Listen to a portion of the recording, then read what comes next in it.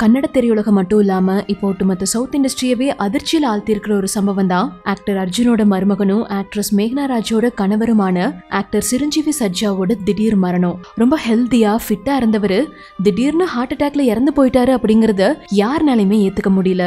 In fact அவரோட வயசு கூட வெறும் 39 தான். 10 வருஷமா பெஸ்ட் ஃப்ரெண்ட்ஸா இருந்து லவ் பண்ணி கல்யாணம் பண்ணி இப்ப கடைசியில தன்னோட குழந்தையோட முகத்தை கூட பார்க்காம சிரஞ்சீவி இறந்து போனதும் அவரோட உடலை கட்டி பிடிச்சு மேக்னா கதறி அழுது அவரோட நெத்தியில முத்தம் கொடுத்த சிரஞ்சீவியோட இறுதி சடங்கு வீடியோ பாக்குறவங்கள அப்படியே கலங்கடிச்சிருக்கு.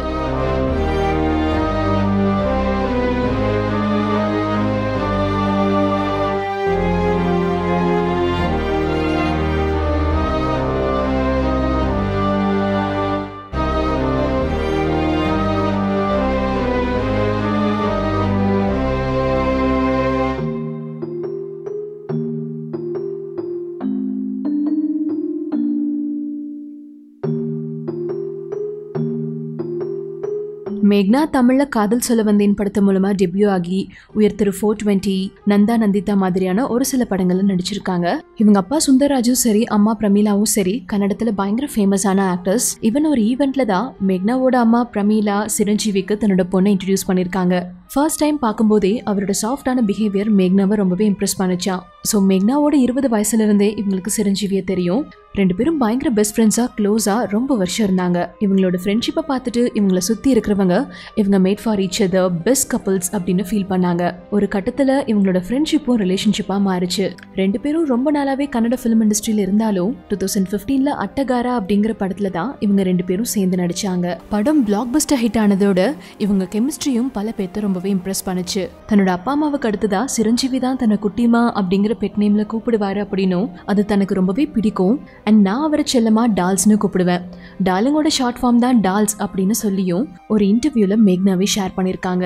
இவங்க எப்படி வெரி ஃபர்ஸ்ட் ஒரு ஈவெண்ட்ல மீட் பண்ணாங்களோ அதே மாதிரி ஒரு ஈவெண்ட்ல தான் சிரஞ்சீவி மேக்னாவோட அம்மா கிட்ட தனக்கு மேக்னாவை ரொம்பவே பிடிச்சிருக்கு அப்படின்னும் இவங்க 2 பேரும் கல்யாணம் பண்ண ஆசைப்படுறதாவும் சொல்லியிருக்காரு.